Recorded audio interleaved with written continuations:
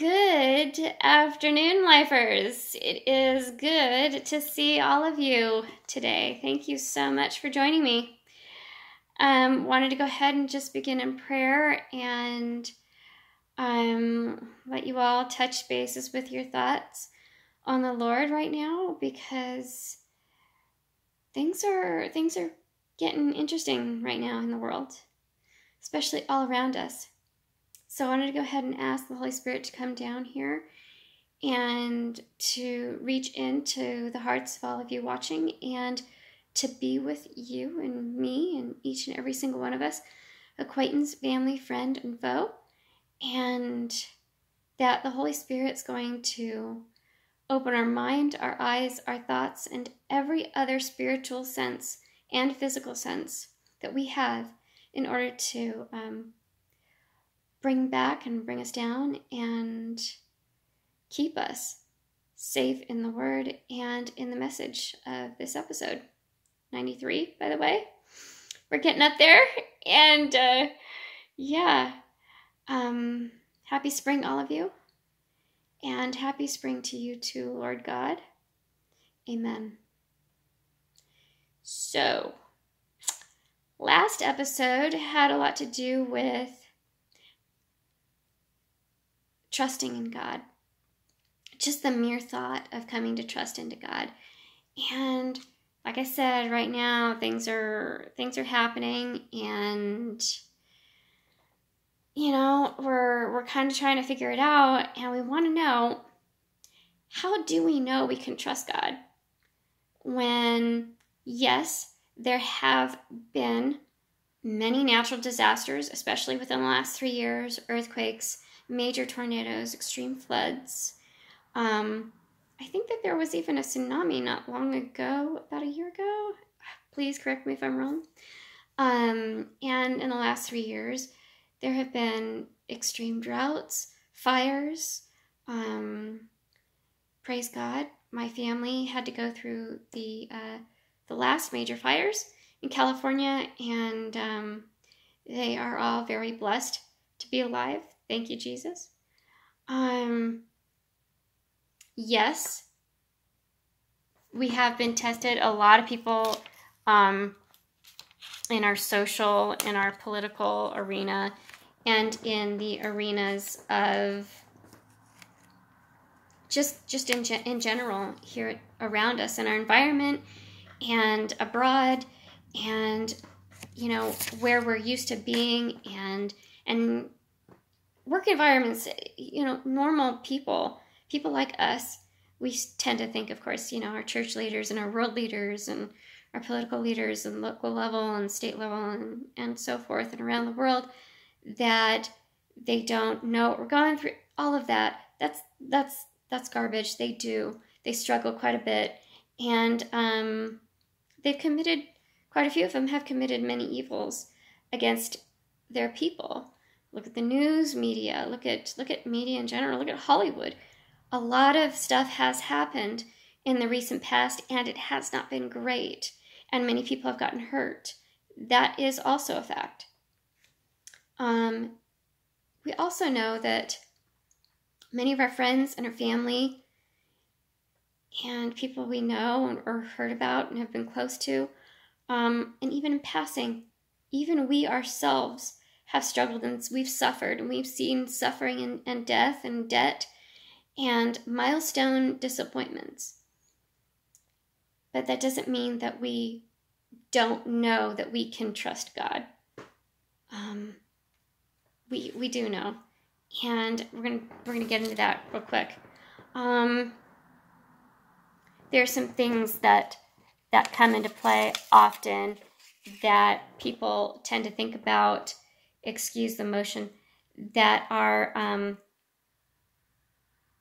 people just questioning a lot of what's happened in the past, and people have brought up, oh, well, remember this and that, and you're always, preachy, and this happened, that happened. Let's just stop for a second. There are basic reasons, or as I like to call them, proofs, that we can actually trust in God. First, the fact that we are alive.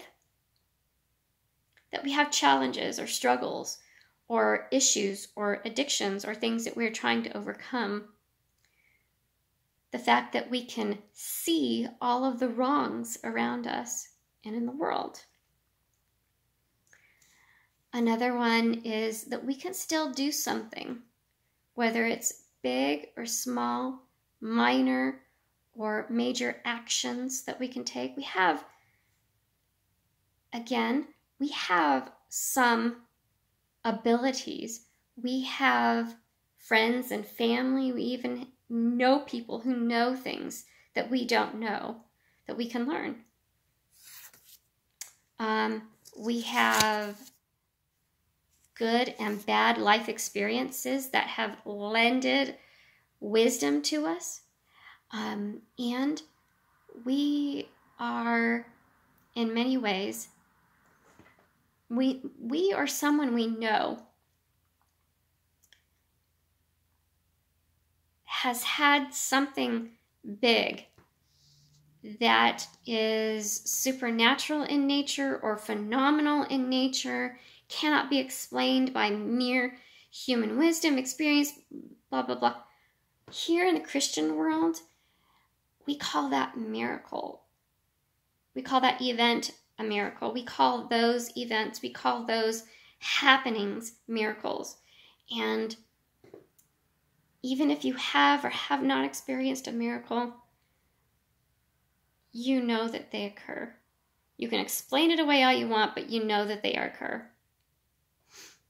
Finally, I wanted to touch bases with you on basic answers to how we know we can trust God. First, we know we've got the Word of God. That's breathed, inspired Word of God. We know that people in the past, like when Moses crossed the Red Sea, there's scientific and anthropological proof that it occurred, that God actually split the water. We know and we have seen, even in the environment, in our everyday environment, all around us, we've seen things that can give us hope. But we have to remember another major fact in history.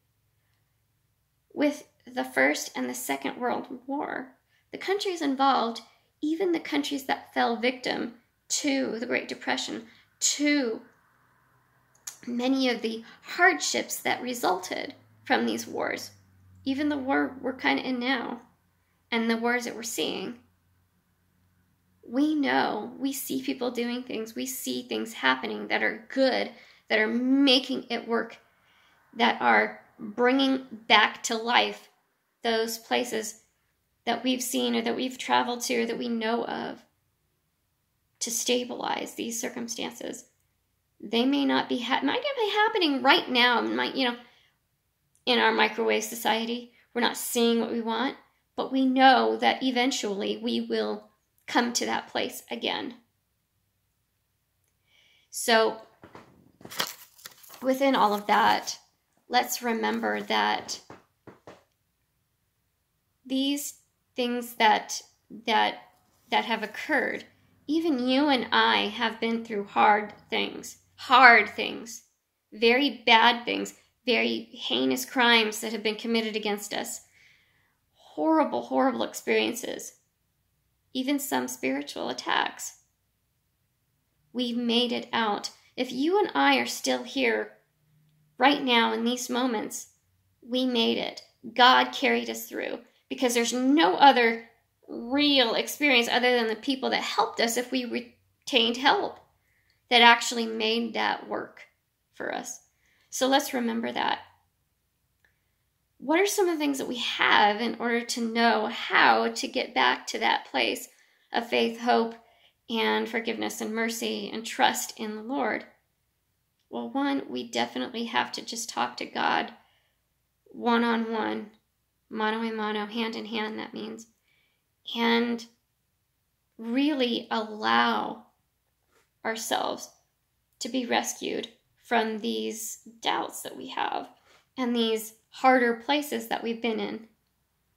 Because we know that once we've overcome this struggle, with all the struggles that we're going to face, we're going to be able to overcome all of them, the many struggles. I wanted to also say that, thirdly, and not lastly, you have to be open to experiencing this good. If you are not necessarily open to experiencing this good, after the many years of pain you've been in, the only way to really be open and to stay open to the good that can come and be a result is by getting rid of all of this bad, by admitting that you and me, and I have to admit that I'm not perfect, that I've said things or thought things or been through some things that really aren't beautiful. And I can let go of that pain and I can forgive those evil people because I'm still here, because that's how I get God to talk back with me, to get into that conversation. And if you don't believe me, you can still go back to the Word. You can look at Job, the very last chapter of Job, because trusting in God is a big job, J-O-B. And the very last chapter of Job is 42. And I just want to read you a little bit of his prayer, because the rest of that chapter is how God concretely sets the path for us to be able to believe and know and realize that we can trust him. Definitely we can. I know that you can do all things. No purpose of yours can be thwarted. You asked, who is this that obscures my plans without knowledge? Surely I spoke of things I did not understand, things too wonderful for me to know. You said, listen now, and I will speak. I will question you, and you shall answer me. My ears had heard of you, but now my eyes have seen you. Therefore, I despise myself, and I repent in dust and ashes. Please ponder that right now, Lord God, and think on that with the Lord God is what I'm trying to say. And one tiny little thing, I wanted to give a shout out to my pastor, Pastor Matt Shea, who has wonderfully been in the news. As you may well know, people have been saying nothing but lies about him. I wanted to let those wonderful, wonderful journalists, Eli and Sean, know that we are watching you and we are praying for you. And we understand that you may have experienced horrific things in your life that have led you to lie and to cheat in your form of employment in order to make a story. You are still loved, and people like me are still out there, and we do forgive you. But do realize that God cannot fully be on your side. And yes, it will always be wonderful to see you in church, but also fully realize that once you step foot in that hospital for beautiful sinners like yourself, that you need to come to God's forgiveness and that you need to turn away from the wickedness that you have just expelled. You are loved, and may God forgive you. God bless you, and take care, lifers. I adore you. I love you. And remember, please have peace in your heart right now. even as the world cannot give. Do not allow any of the stuff going on around you right now, or any of the wars and evils in the world right now, disrupt your peace. Thank you, and have a great rest of your opening to spring. Good night.